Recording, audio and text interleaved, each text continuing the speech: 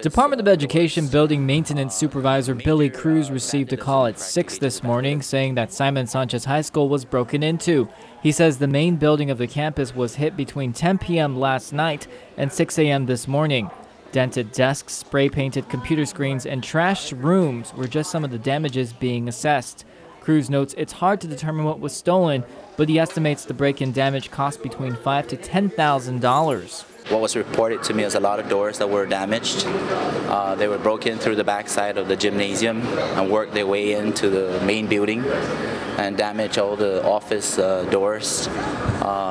Major vandalism, practically just vandalism. Cruz adds he will be talking to the acting superintendent to get more funding for security measures, not just at Simon Sanchez, but for all schools for the 2012 fiscal year. Principal Beth Perez says the bell schedule was altered so classes could continue, but no students were allowed into the main building. She adds the person or persons who broke into the office also broke into their key box and went into over 40 classrooms.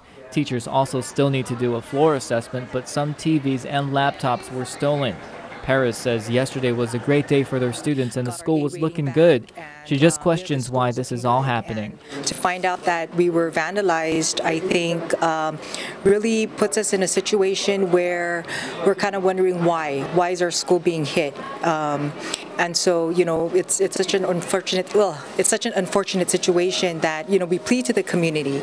If there's anyone that has information regarding the individuals that are involved, please contact GPD and let them know.